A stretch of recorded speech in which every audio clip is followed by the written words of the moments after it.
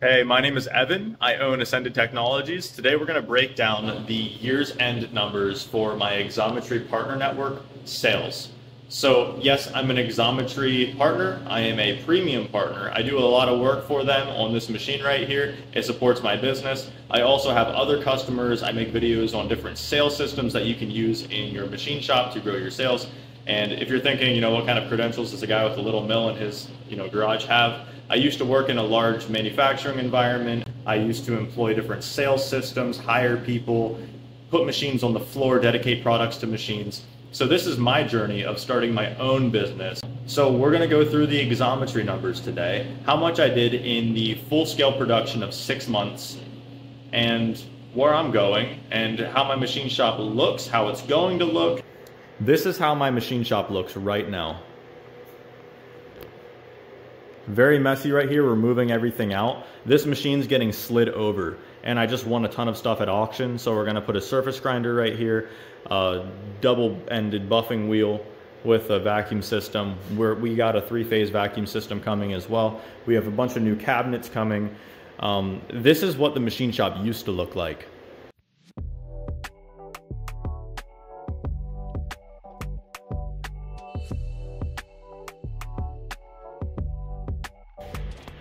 So this is the crap corner, where the chips are at, and there used to be a shelf back there.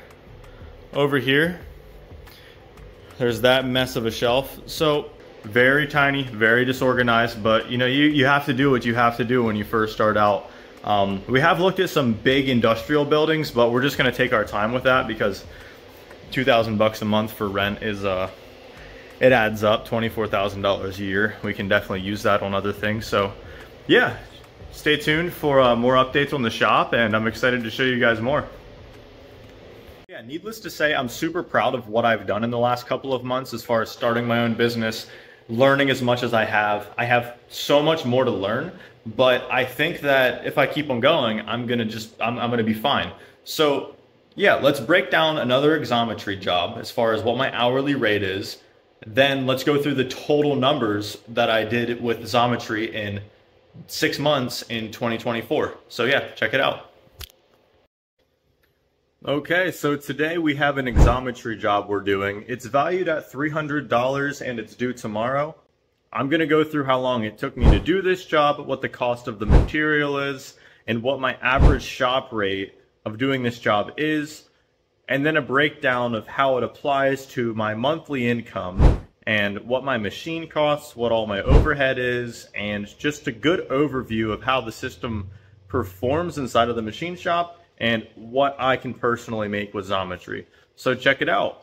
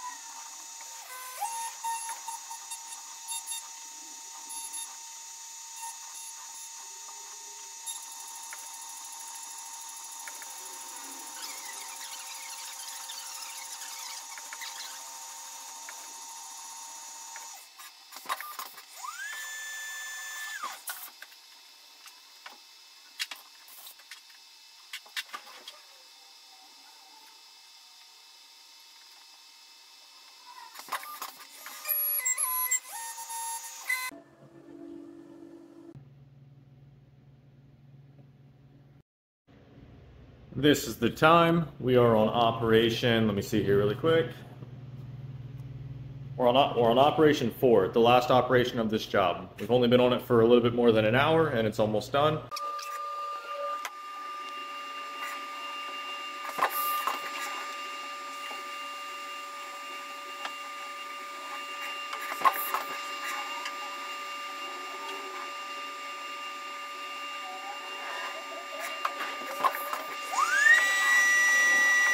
All right, well, while that's running, we're gonna go and inspect the components.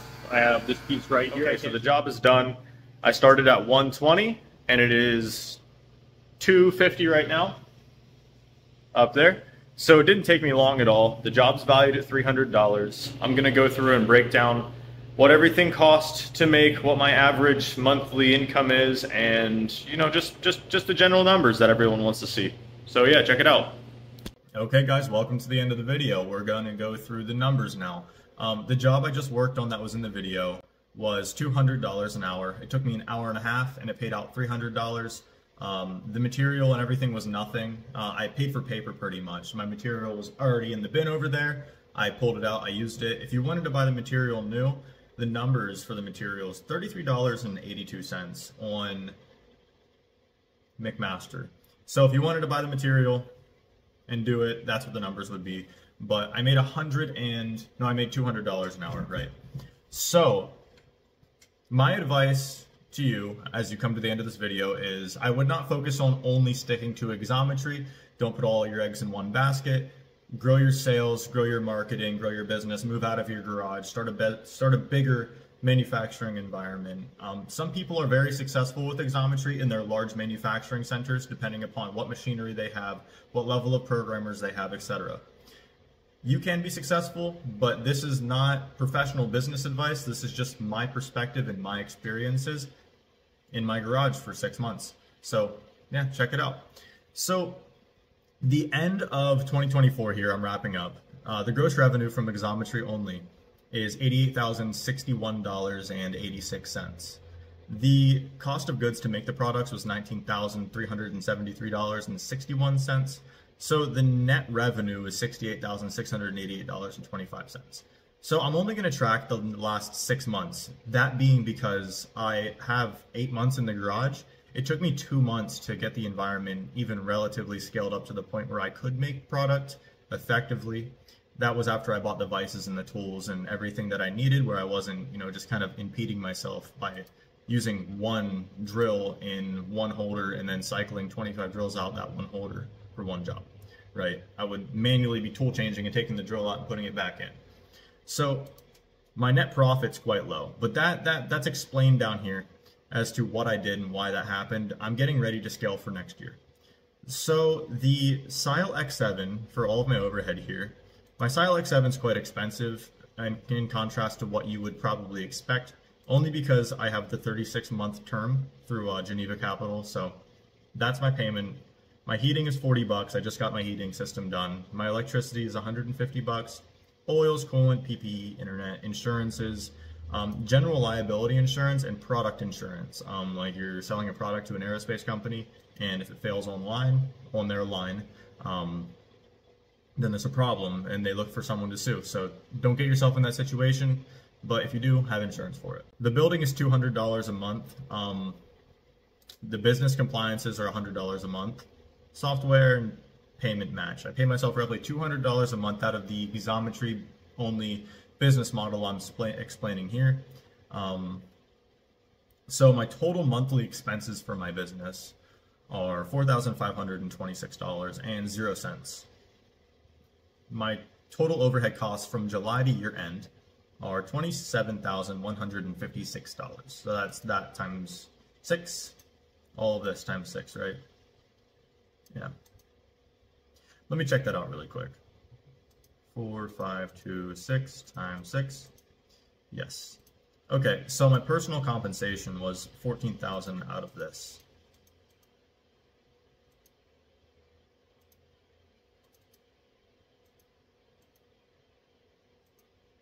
My payment match went up a little bit. My personal compensation is $14,000. There's a little discrepancy between this number and this number. Okay, just a little bit. My total net revenue before growth investments, that is this number minus this number, is $41,532.25. And then I really wanted to scale for 2025, upgrade this building, make it comfortable, make it heated, make it climate controlled. And then from there, grow my sales as much as I can in 2025 and then launch into another building with more machines. So my total net revenue before growth investments, $41,532.25. And then I purchased a saw, a heating system, garage upgrades as far as moisture barriers, hydraulic cement, insulation, lights, everything, airlines. Air compressor upgrade. The air compressor I had before was extremely loud, so we upgraded the air compressor, upgraded the storage, upgraded to a good heat treat oven, and got some new equipment that's coming in a little bit, a surface grinder, dust collectors, things like that. So $3,000 for that. So the total investments I made into the business is $16,350 just for little things to increase my efficiency. My goal is to do $250,000 through Xometry next year. We're going to try it. We're going to make a video series on it. Hopefully we can achieve it. So my net profit that still remains in my business at the end of the year, which I'm looking to spend, is $25,182 divided by 6. $4,197 profit per month that stays inside of the business. That is primarily because I'm trying to aggressively grow the business, pour as much money back into it as I can, pay myself as little as possible. So yeah, these are the numbers. This is just my perspective. This is not professional business advice. This is just what I'm experiencing. Like anything, running a machine shop has a ton of dynamic variables to it. And it's your job as an entrepreneur or a CNC machine shop owner or whatever you're doing, if this interests you, to analyze every single variable and make the decision based upon the data that's available. Is this profitable for me? Should I keep on doing this? Do I need to make phone calls? Do I need to develop a better sales strategy? What do I need to do to get to the next step? I personally use Xometry to balance out the low periods in between bigger orders from other suppliers. Sometimes Xometry puts out enough work that it makes sense for me to primarily do the work only through them and not worry about other orders, but there are low points just with any company.